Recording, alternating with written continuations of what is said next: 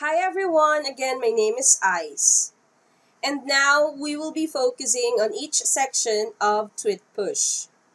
Now on the upper left corner, you will see all the segments and sections that you can use. And now we'll be showing you how each sections will be beneficial to you.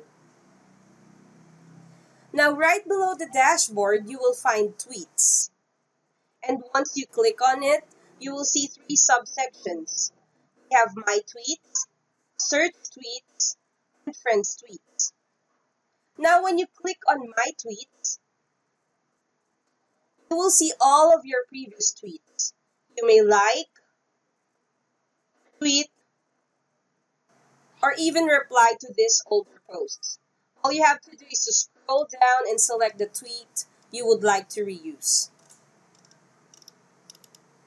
Now let's go to Search Tweets. Search Tweets portion, you will have the option to look for tweets by location. Just enter the location you like to search on, let's say California.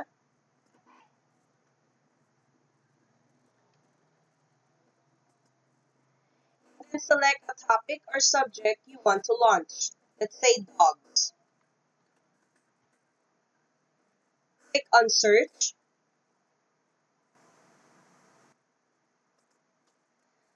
Now once loaded, it will show you all the tweets about dogs in that particular region. If you want, you can also like, tweet, and the good thing about this is that you will have an option to schedule these tweets to post later. All you have to do is to click on the Schedule tab.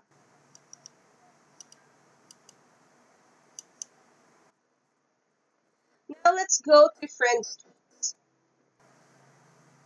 Now on the Friends List portion, you will see the list of your Twitter friends.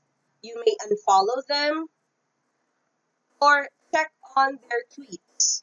All of their tweets will show up once you click on the Tweets tab. And here, same thing, you can also like, tweet these posts, or even schedule them for later posts if you prefer. Thanks for watching, guys. Catch us again for our next video. Bye!